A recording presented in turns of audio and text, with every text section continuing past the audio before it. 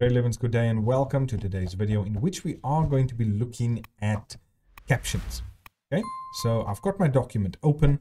Again, we're going to go to the references tab and we've looked now at table of contents. We've looked at footnotes.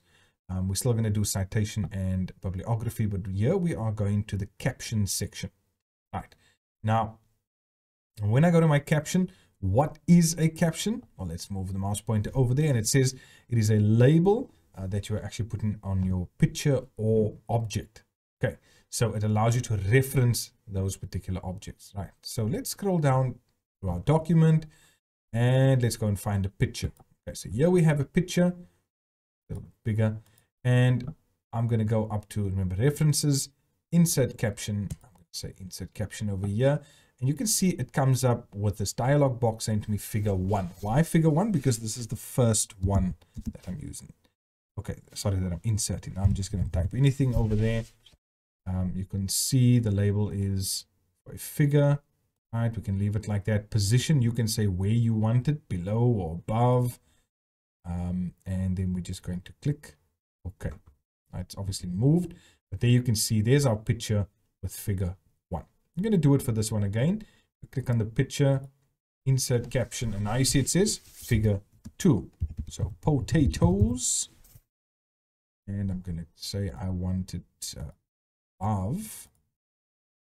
Okay, and there's my figure. Now, what this also allows us to do is that when we get to, let's say, the end of the document, and they want us to insert a table of figures, which is usually the case, right? All I now need to do is go up to my references tab, obviously click where I want it. Let's say, for example, I wanted it over here. All I would do is now go to my insert table of figures and they would just ask me a few things. You know, is this how I want it displayed? Do I want the leader? What type of leader do I want? Do I want to right align it? You know, all these different things. And I will click OK.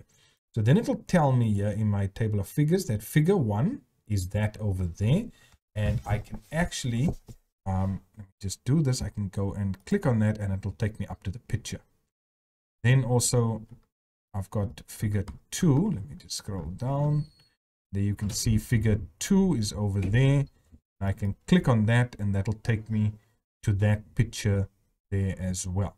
Okay, so this is how we insert captions and how those inserted captions then help us to insert a table of figures.